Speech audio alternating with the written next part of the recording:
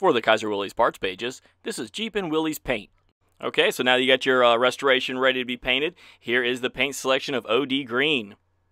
This first can we're going to look at, this is a red oxide primer. You're going to want to put this on there for proper adhesion of these military paints.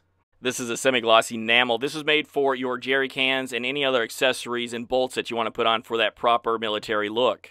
Okay, so this can is enamel, but this is a synthetic lusterless olive drab. This is going to give you no sheen, so it's going to look more like a flat OD green. When you're doing stenciling, this is the blue drab that you're going to want to use. This is going to have a nice lusterless flat look.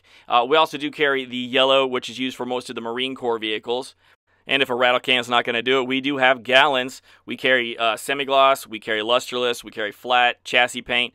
And if you're looking to get your entire Jeep done at one time, we do have kits so that you can have all the paint there and get all your restoration painted at the same time to give you that correct military look. If you have any other questions, you can always go to www.kaiserwillys.com. And while you're at kaiserwillys.com, go ahead and request your free copy of the latest Kaiser Willys Jeep parts catalog.